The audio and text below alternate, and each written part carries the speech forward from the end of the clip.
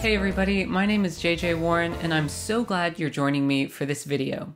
Over the next few months, I'm going to look at a topic that has been in the news a lot lately. In a lot of the political rhetoric surrounding the event, the domestic terrorist event at the Capitol, a lot of people have been throwing around the idea of kindness. For many people, kindness feels like a cop-out. And that feeling is probably right.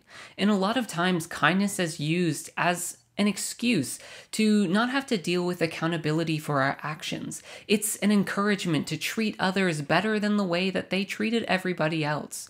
So over the next few months, I'm so excited to bring you a fantastic lineup of pastors, authors, speakers, all joining me on YouTube Live. So you can head over to my YouTube channel and subscribe. Click the little bell button so that you're alerted every time there's a new video. We're going to look at this idea of kindness, specifically what kindness requires of us right now in such a divisive moment as this. And how can the deep wells of our spiritual traditions inform kindness for us in a way that we may not have looked at kindness before?